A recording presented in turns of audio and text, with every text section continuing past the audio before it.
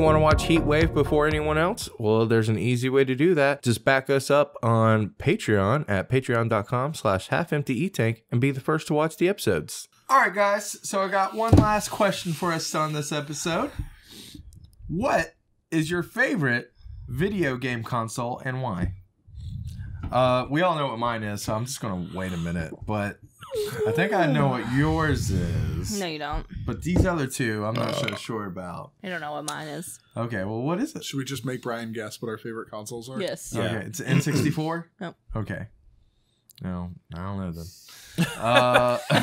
No other game systems exist. Good to try. Super Gymtendo? Super Gymtendo. Super Gymtendo. No, honestly, my favorite console is the Nintendo Switch. Okay. I mean, it's a great fucking console. It's a sleeper hit. Yeah. I was Super hit? No, sleeper hit.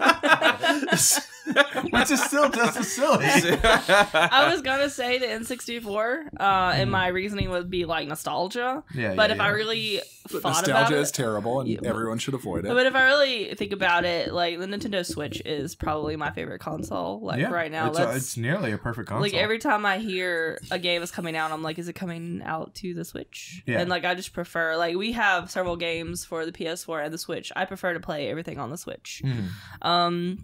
I just think it's really sleek. It's easy to carry around, you know. And I love the weird square controller that the Joy-Cons are.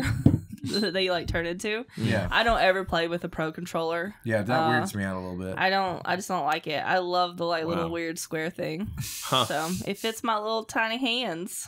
You're the first person I've seen who has preferred that over the Yeah, Pro. Conversely, it's too small for my hands. Yeah. Like Understandable. I ogre meat hooks. Yeah.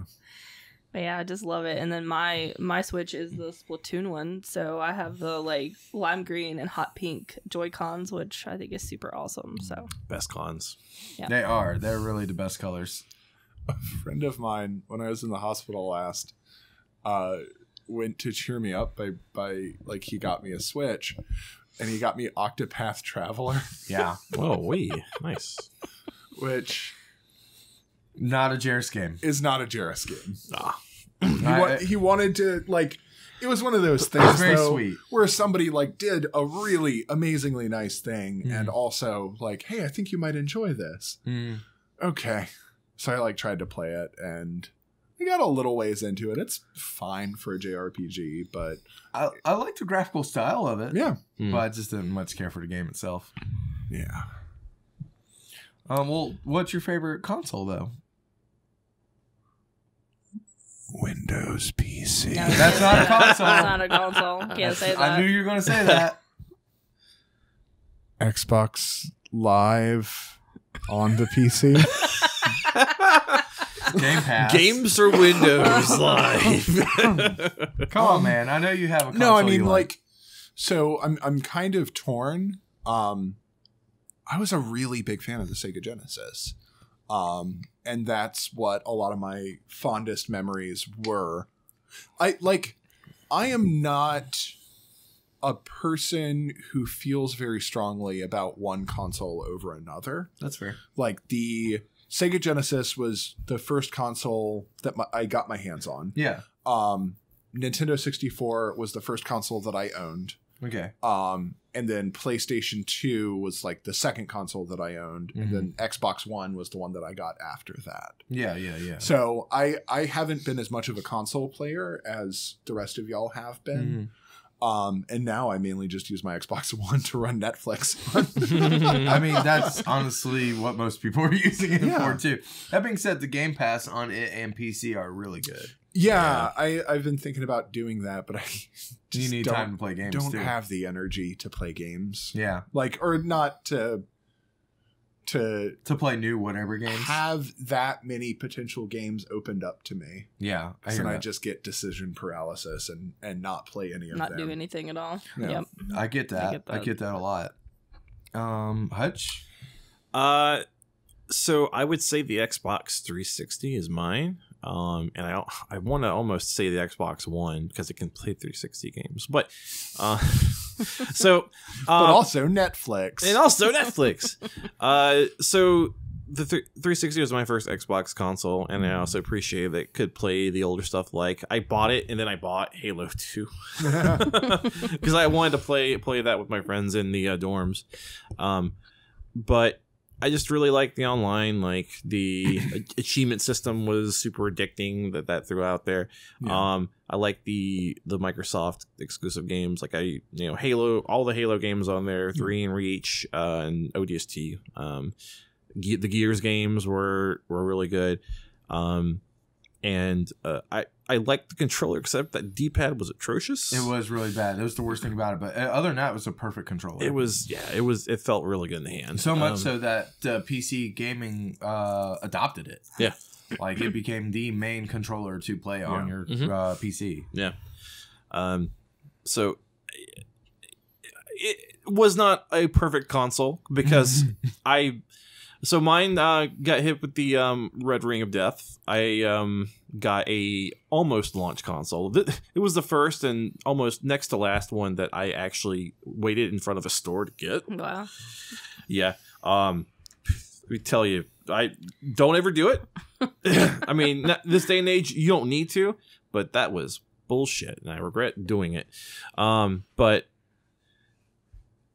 yeah, I mean, I lost my thought trail. Sorry. Well, no, you're good. The Xbox 360 was a really great system, so much so that I bought 7 of them. Oh yeah, that was where I was going to get. Yeah, an insane person. So yeah, so mine had to get repaired, and then they sent me a refurb back basically. And then that one red ring, and you didn't just wrap a towel around it. I did or whatever do that thing is? and it helped for a little bit.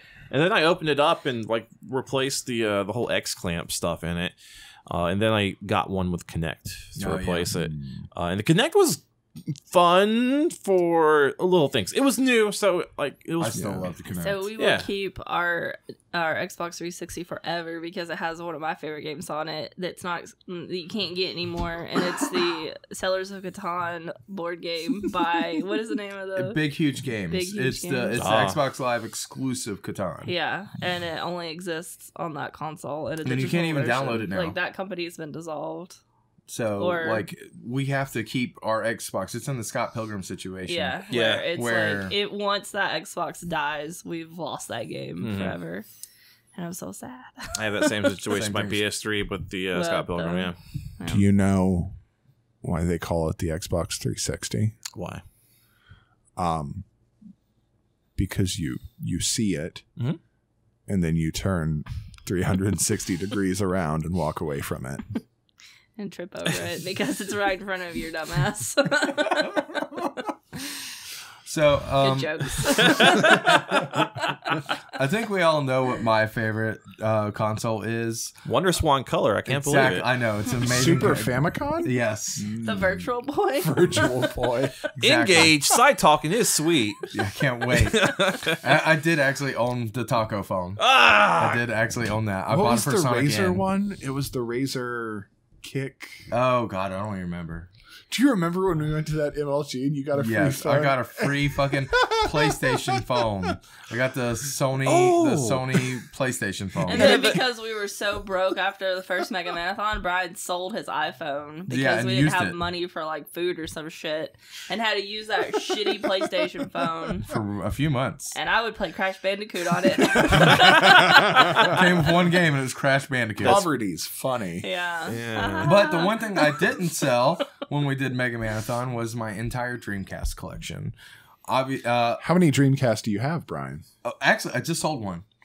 I just sold one earlier this week to one of my coworkers. But what does that make you down to now? I'm down to 8 Dreamcast consoles. You have more than that, babe. I was at 9. You were at 13. No. Ooh. I got the functional consoles. How many do you have total? I don't care if it works or not. Then I'm at 12. Okay, then. I have a couple that don't work, but I've used them for repair parts. It's not legally a Dreamcast. It's just a paperweight. Yeah. Well, one I want to turn into a shadow box, but tell them why. It was my launch one. It was my first Dreamcast, and it's what I played. It's the one I've played the most. And what I was going to do is I was going to make a shadow box showing all the layers of the inside of the console spread out, and just so you can see all the internal parts. So that's what I'm waiting to do with that one, and that's going to be like my centerpiece for it. That'd be cool. I've seen. I like the idea of electronics as decoration, and I've seen a couple of people who've taken like their PC builds and put them on a wall as art. Yeah, no, I think it was really cool, especially when you do like the wiring, like really pretty like wiring along with it. It's like putting all the AOL CD-ROMs on a Christmas tree. Exactly. It's beautiful. Everyone knows you're supposed to melt those down and turn them into armor. But the reason why the Dreamcast means a lot to me was because I've never... I hate the term gamer because it has a lot of connotations now. But I am a gamer. I play video games. I enjoy video games. It's a big part of my life. To the point that we have this dumb video game podcast that we're in and have created. Sort of, kind of. I'm kind of in it. Yeah. I've seen a game once or twice. And video games mean a lot to me. And the moment where I realized that was when I had to have a Dreamcast. Yeah. There wasn't like I want a Dreamcast. No, that wasn't it. I had to have one. It's when I learned about the aspect of like Japan gets games sooner than us. I learned a lot about the culture behind it. I just got so ingrained with like the details of like this industry, and the Dreamcast is why. And it started your very short-lived career as a professional gamer. Oh yeah, so that's a whole nother segment down the road. But yes, I was profitable with one of the games on the Dreamcast for a couple years. But what's really amazing about that console is that it was Sega and their one last chance, and they drew everything at the wall. Like whether it was good, bad, whatever, they did not hold back. They did whatever they could to survive. Buckets of semen. And it, I mean, you could say that about semen. And it was that was some wall spaghetti. That was definitely just like, what the fuck are we doing? That is one of my best-selling patches. The semen one? Seaman Any patch. of the weird, like, so when we first got the embroidery machine, Bryan was like, I want to make all these like weird Dreamcast games into patches, and I was like, what the fuck? Like, no one knows what these games are. We're never gonna sell these. Boy, did he prove me wrong. All the we weird sell shit a lot of Space Channel 5 sells- patches. It sells so fast all the time, and I guess just because there's no merch for it out there. Yeah. So when people find it, they're like, I have to have this right now. So Click the link. Actually, my shop's on vacation right now, so you can Click it, the but link in a few months. You can click it and favorite. halfemptyethink.etsy.com. Come back sometime. You can follow it, and I'll put out an announcement when I'm back up. Actually, we have that in our description every episode. Oh, so. okay, cool. Buy art. Yeah. But the Dreamcast just means a lot to me. And when I was the one kid in our school that was fighting for it, and then on top of that, all my friends in Mount Airy did buy it. So I was like, this is going to be fun. And I started Soul Calibur tournaments because of that. I started my first like leadership in a gaming community with that console. I want to play Power Stone again. Power Stone is amazing. Mm-hmm. Julian Spillane created Mighty Fighting Forces, I believe, Which it's is called. yeah. It's basically Power Stone. And it just went into early access on Steam. Oh, nice. So check that out. Shout out to our good friends up in the cold north. Cold North. Yeah. But no, the Dreamcast just ended up meaning a whole lot to me. Yeah. I would say runner up GameCube. Another weird fucking had the little console. handle. It had a weird handle, weird shape. It looks cute, and a bunch of weird games. Yeah. Weird controller. Eternal Darkness, Sanity's Requiem. Yeah. I have to give Jim Tindo credit for just trying weird controller setups. Yeah. Mm-hmm. Yeah. I mean, they gave us the Wii. Whereas everyone is just making these mayonnaise bullshit controllers that are like an Xbox and a PlayStation controller. They're fine. They're just a distillation of like the most efficient way that you could build a controller. And it's 16 buttons, 2 analog sticks, 2 is triggers. Consistently changing their controllers. Yeah. And it always, well, not always, but most of the time it works out fine. Yeah. We put up with the Nintendo 64. I love the Nintendo 64 controller.